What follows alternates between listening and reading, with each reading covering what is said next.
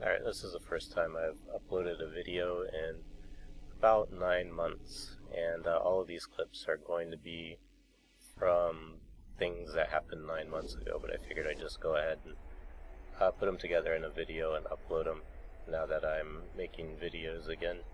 And I also wanted to talk about the future of this channel. I think going forward I might occasionally make little compilation clips like this, but I think in general I'm going to start putting out instructional videos on various aspects of the game. I've noticed that a lot of new players, I mean, you play the game for a while and you forget how difficult it is as a new player, so I'm going to be doing a lot of those, and I'll also touch on more advanced concepts, but for the most part I think I'm going to stick to more instructional videos in general. Also, I've been doing station trading a lot, and that was one of the things that drew me to the game, so I'll be doing a lot of videos about that type of thing. But anyways, on to the clips that I have here. This first video is just, it's just a covered gank in lowsec. It's nothing really interesting about the clip itself, other than to say that this guy was mining, and then I went next door to run a DED site, but some other guys got to it first, and they were associated with the guy that was mining, and I came in here earlier to gank him, but he got out of the site just fine, and I thought, well, whatever, I'll just, leave it alone and let him do his mining thing. But after they came in and started trashing up Wormhole next door, I decided I would go back and give it another shot. So I guess the lesson here is just don't needlessly trash talk, I guess. Although I'm sure that these guys don't really care too much about this cover loss. And then I go for the pod here, even though it's lowsec, because, it's personal, I guess. And I go ahead and blow up his board too. But that's that, Again, nothing really too interesting. I was a little bit nervous during this particular gank, because there were a number of enemy ships on scan, including, like, you don't see it here, but there was a Proteus and a couple others, so I was a little bit worried that something might go wrong, but nothing happened at all. It was just a minor gank. Not too exciting, but I don't know, I figured I would just include it because I had it.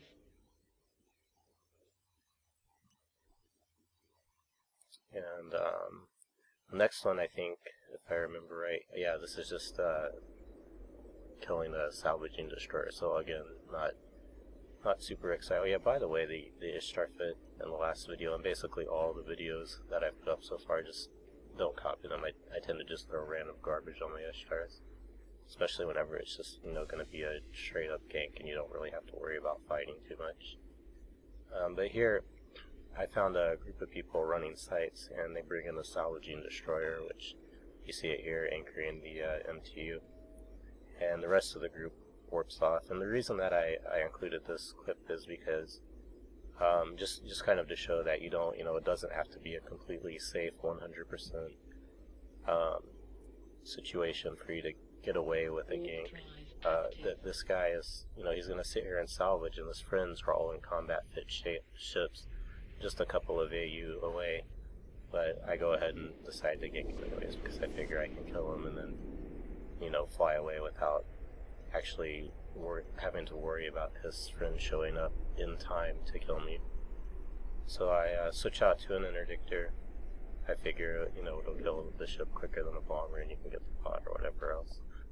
And I warp in here, and it looks like this guy is, not expecting it at all. He's moving toward the wrecks. And I blow him up. And one of the, I guess, mistakes that I made here is that when I was exiting the bubble, I wasn't really aligned to anything. So when his friends come in, if I'm just barely making it out of the bubble and they're in range, I could be in trouble. Although since this is like a PvE op, I'm not really in too much danger of being pointed or anything. But I mean, just something to keep in mind. I mean, there's plenty of stuff to align to here, and obviously I'm right in the middle of the bubble, so it doesn't really matter which way I go. So I get the pod and burn out of the bubble. And all of his friends end up, you can see them on DCN here, so yeah, they're coming. And they end up landing, but they're too far away and they don't lock me anyway, so I managed to get out just fine.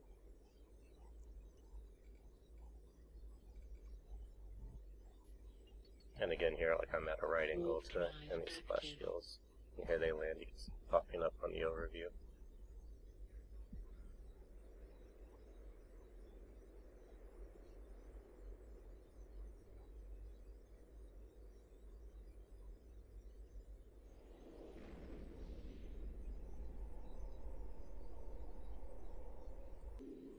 This is one of the most bizarre things I've ever witnessed in this Dominix, if you see it on the overview, and you can kind of see it on the screen as well.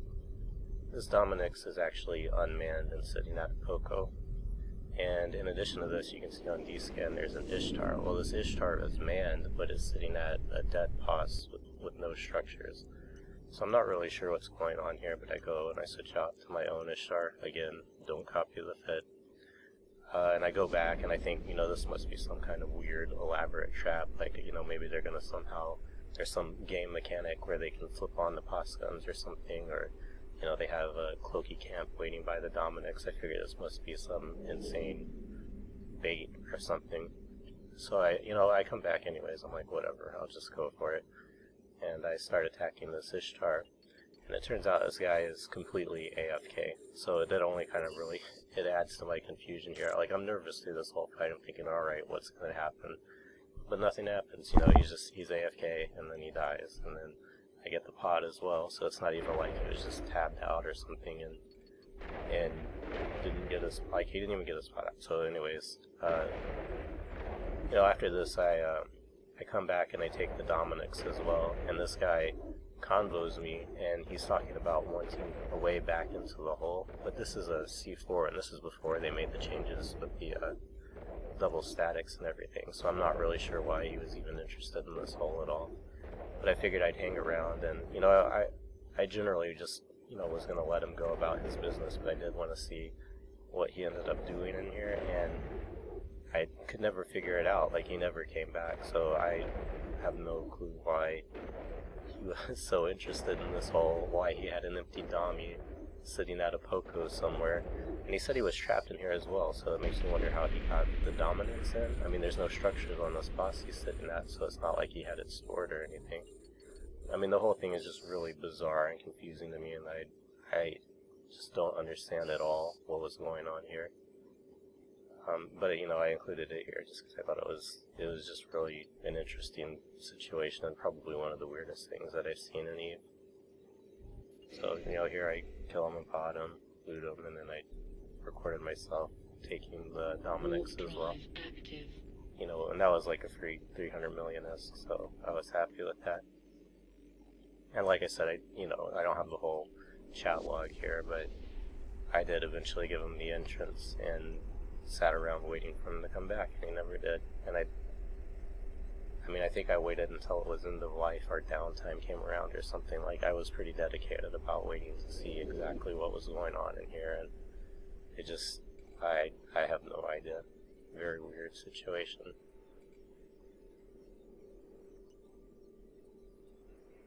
And I think I looked around the system and there were no other active bosses or anything, so I'm not sure how this guy managed to lock himself in or where this Dominix came from. Just very strange.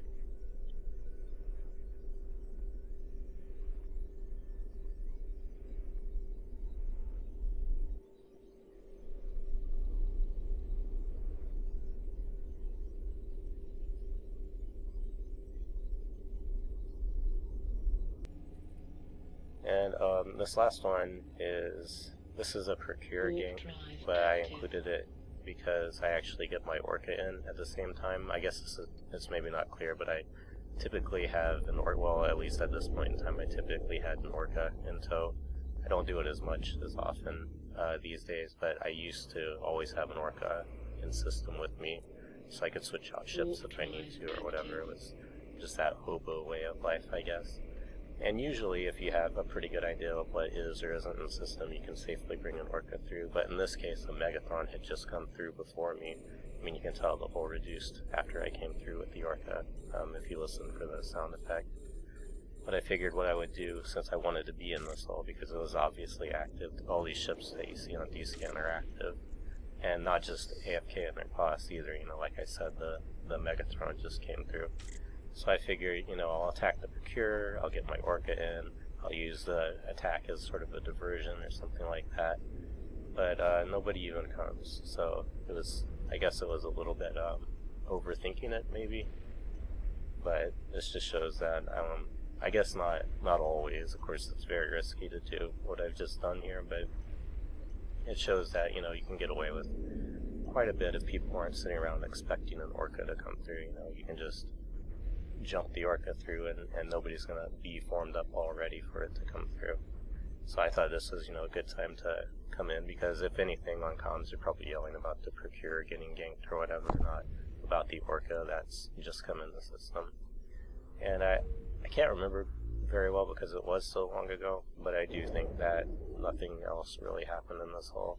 I could probably stay here for a few days, and I mean, if I remember correctly, nothing else interesting came of this, and the spot actually gets out, so it wasn't like he was just completely AFK. I'm not really sure why people didn't come. I mean, like, even in a Blackbird, just to try and jam me out would have been good. But anyways, that's it for these older videos, and then all the stuff going forward will be new, and like I said, probably primarily instructional material.